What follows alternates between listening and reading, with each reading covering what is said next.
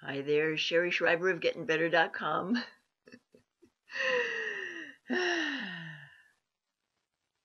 I realized in my last video, do you feel like others get you and you get them, that I left out an element that I wanted to include, but failed to.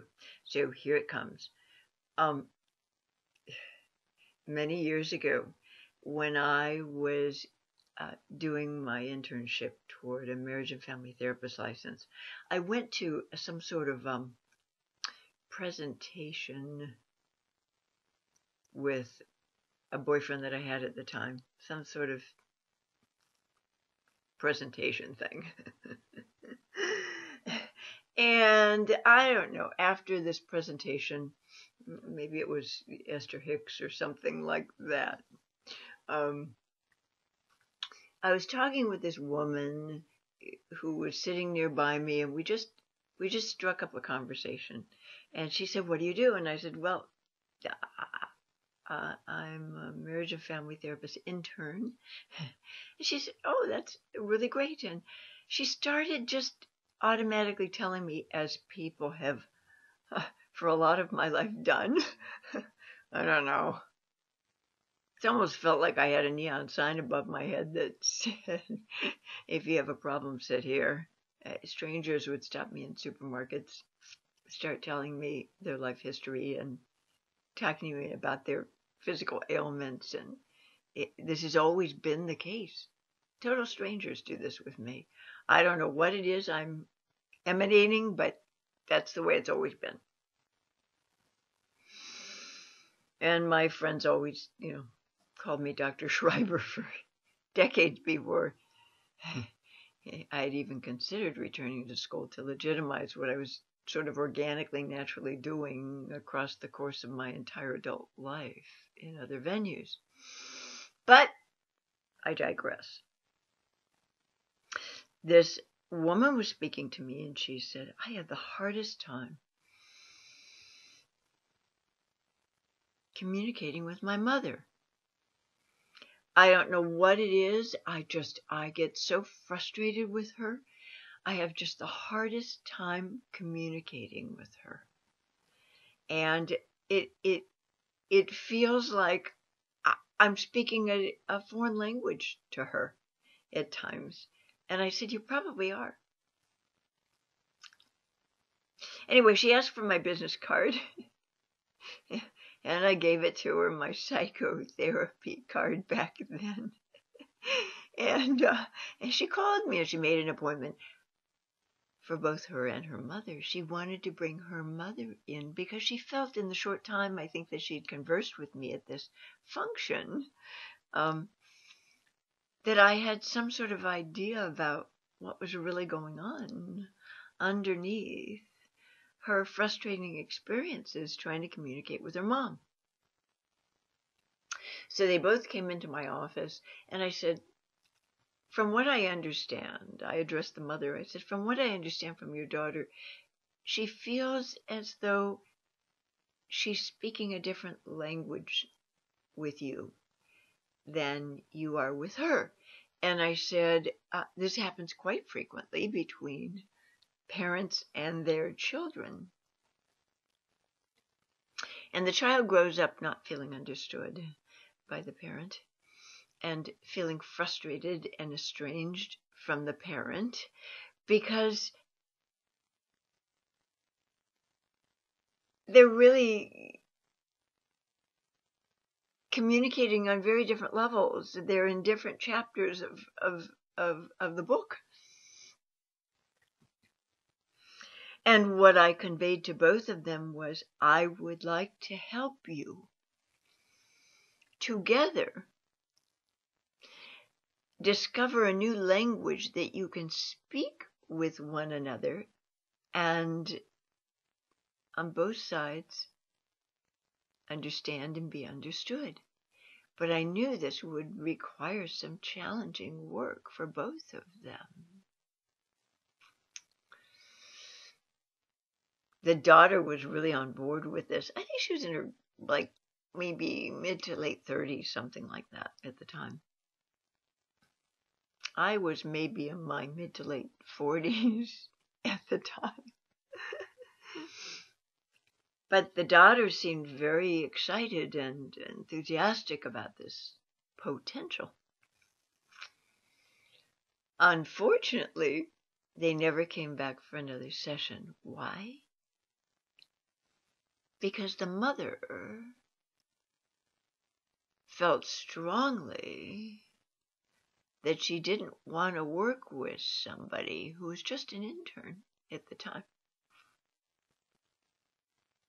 She felt it very essential to go to a licensed professional. And, maybe she was right about that. I don't know. But I had intuited that this was their problem. The daughter, through growing up with a lot of this frustration and trying desperately to make her thoughts, her ideas, her feelings, herself known by the mother, had been forced to grow and develop. Had sort of naturally and organically moved into a higher order of thinking. Her curiosity about how to fix this issue with her mother, this breakdown in communication with a mother who was really, well, this is going to offend a lot of people probably, but the mother was quite infantile. The mother was quite underdeveloped emotionally. So she was emotionally retarded, so to speak. She was developmentally stunted. So here's the daughter trying to open herself up and explain herself to the mother, and the mother just couldn't grasp anything she was saying. They weren't on the same page. They weren't even in the same chapter. The daughter was hoping, wishing, expecting her middle-aged mother to be able to comprehend what she was speaking to her mom. Never once realizing that the mother probably had personality disorder traits, was extraordinarily underdeveloped, had only a child's capacity for understanding language and being able to make sense of that language. Being able to make sense of that language by being able to make abstractions in her mind's eye. An abstraction, I talk about this in my attention deficit disorder article. Being able to make abstractions, and ADDers are brilliant at this. I mean, it comes naturally to us. We just do it like breathing. If you say to me, okay, Sherry, such and such is a fact, such and such is true in this instance, I will naturally start thinking, my mind, my creative mind will naturally start thinking, well, if that thing is true in that domain, in that instance, in that category, what other categories and domains might it also be true in? In other words, is it true across the board, or is it only true in this one little domain? ADDers do this. They have creative minds. You spark off a whole kind of, like an eruption, a cascade, if you will. If you state a fact to an ADDer, they're already putting together, where else might this be true? That's the capacity to think abstractly, to make abstractions in the mind. Someone who's fixated in a very young, a very concrete level of their emotional development can't do that. They take everything at face value.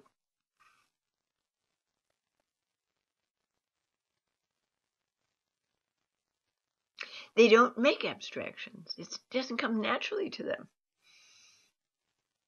They're not thinking of other instances where this fact may apply. If I told you, well, when oranges get really ripe, or any kind of citrus fruit for that matter, I have citrus trees in my backyard, if they get really, really ripe, they'll eventually fall off the tree. They'll just drop to the ground. Well, an ADDer might think, well, I'm wondering if that's true for all fruit. Is that true for persimmons?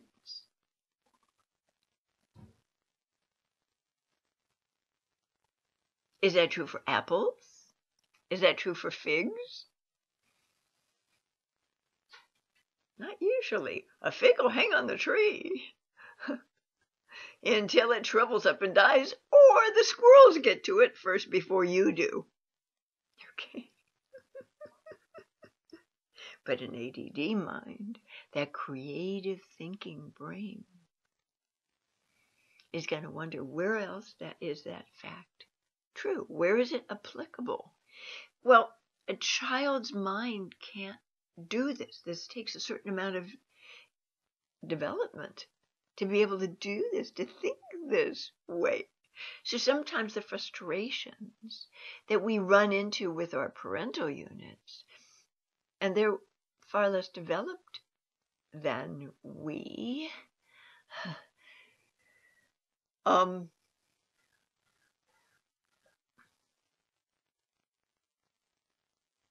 we're literally speaking a different language to them.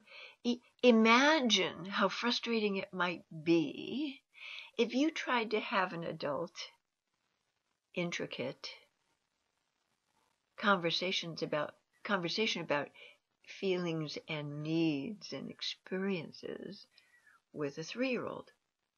A 3-year-old isn't going to be able to relate to those experiences of yours, or the way you felt about those experiences.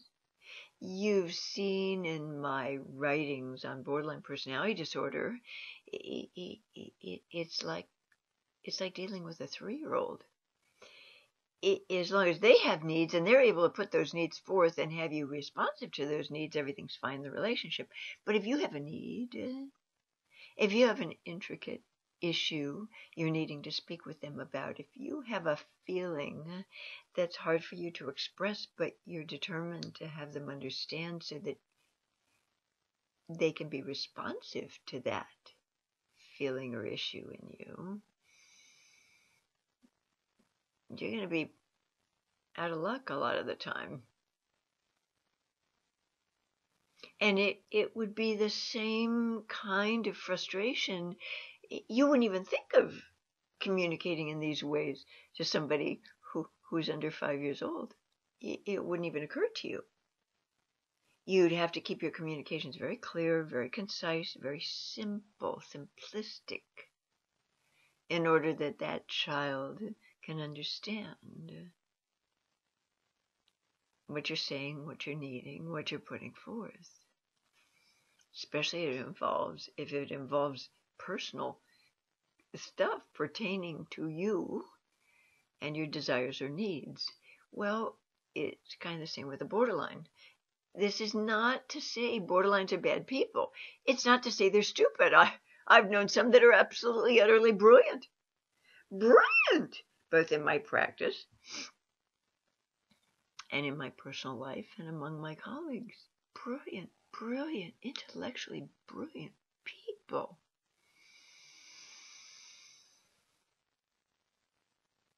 But when it comes to their emotional development, there are serious deficits there.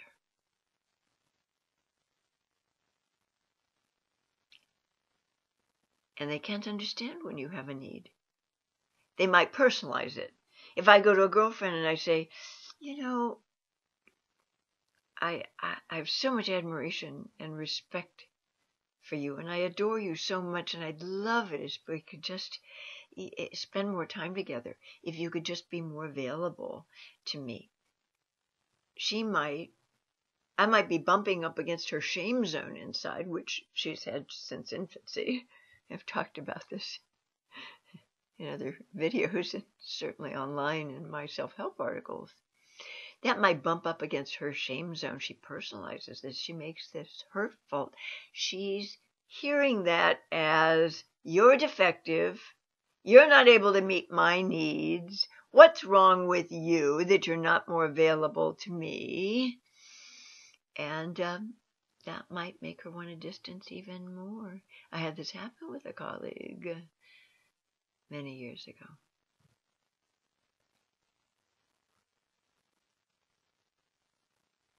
Loved her company, loved being with her. Just adored her. Adored her. Actually, I've had a couple of people in my life like this, both colleagues, both psychotherapists.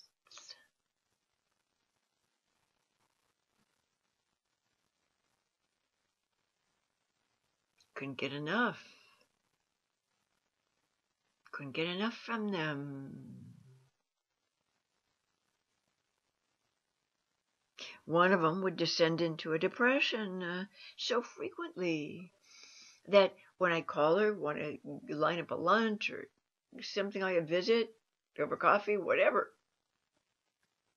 take a walk together. She was either immersed in a depression, I wouldn't hear back from her for a week or two, or she'd just come off a depression, a serious bout of depression, and she hadn't reconstituted herself as yet. So she couldn't get together with me.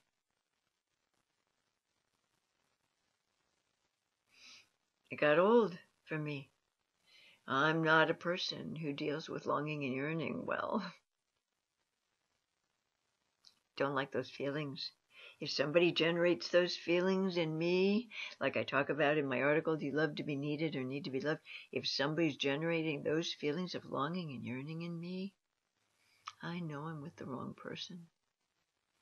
That's not a person who can be emotionally responsive to me and my needs. I'm with the wrong person. And I've been known to separate myself from that individual because those are painful sensations. Longing and yearning. Painful, painful sensations. So rather than it making me, these sensations making me want somebody more, it makes me want to get the fuck out of there. Head for the hills. Hightail it out of there. Oh! If you're generating those feelings in me, and I'm not a needy person. I mean, I'm pretty self-contained. I spend a lot of time alone with me, and I like it. I really enjoy my Sherry time. I'm not a needy person emotionally.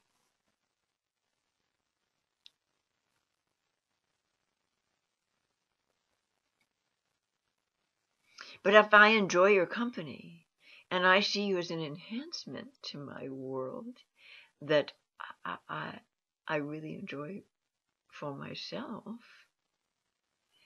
well then I'm going to want to have social interaction with you from time to time. And if you're always too busy, or you're depressed, or you're just coming out of a depression, or whatever the hell it is, it's going to set up a condition of longing and yearning for me that's going to be profoundly uncomfortable for me. I don't need that shit. I don't want that shit. I grew up with that shit. I don't want any more of it. It makes me know this isn't a good fit for me. I might love you like crazy. I admire you from now until kingdom come. I might have tremendous admiration, respect for you, and high regard for you. But if those feelings in me get triggered, whether you're a boyfriend or a gal pal or whoever you are to me, I'm going to have to check out of the relationship. Because what it means is I'm not getting my needs met. So in an ongoing dynamic, say with a parent who doesn't see you, doesn't hear you, doesn't understand you, doesn't get you, this can bring up profound feelings of loneliness and isolation in you. It can have you shaming yourself for not being able to get through to that parent or that friend or that lover. Don't do that to yourself. a very wise woman years ago. Her name is Shelley Campbell. I had her on my interview show that I used to produce and host for public access cable TV. Had Shelley on my show one day. She said, Sherry, the thing to remember as you go through life is there are your people and there are other people's people. The trick in life is finding your people. Figuring out a way to hang with your people. Don't mess with other people's people. They're not a fit for you. They're not a match for you. You may admire them and love them and think they're great. Respect them. But if they're not available to you, if they don't get what you're communicating, if they can't appreciate what you're sharing about yourself, if there are lots of misunderstandings, if they're reactive instead of responsive to you, when you try to have them understand your innermost feelings and thoughts, they're not your people. Choose again. Choose differently. So if you have a parent who you don't ever feel understood by, and it's terribly frustrating, isolating, sadness producing for you, anger producing for you, this is what's going on. It's not your fault. You may be a brilliant person. You may communicate in a stellar way. I've had clients who are just brilliant people and their communication skills are spectacular. And yet they could never be understood by a mother or a father. And they grew up, I think on some subliminal level, presuming it was their fault, their deficit, their shortcoming. If I try just a little harder to make this parent understand me, to help them understand, I'll get through. No, you won't. Because a lot of the time, you're trying to explain yourself to a 3-year-old. And that didn't work while you were growing up, and it's not going to work now. Hope this has been educational for you. And I wish you a happier, healthier, more nourishing, more restorative and relaxing New Year in 2018. And bye for now.